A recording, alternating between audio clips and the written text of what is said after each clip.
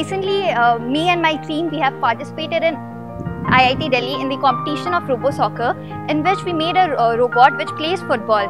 We all know, right, how exciting football is. But making the bot was not that exciting. We worked really hard for it. We worked around 2 months, day and night, just to make that robot perfect. And the controlling, we worked on the controlling very much, especially my seniors and my team. Coming to our event of Robosoccer in IIT Delhi, it was really tough as it was a national level competition and many teams from all over India participated, including the ones from IIT, which gave us tough competition. The competition basically started from 10 AM and lasted up to 9 PM in the evening. It was really tough. There were around 4 rounds in which we qualified all the round, and we missed the first position just by few points. I chose engineering as I was very interested in the latest and upcoming science technologies.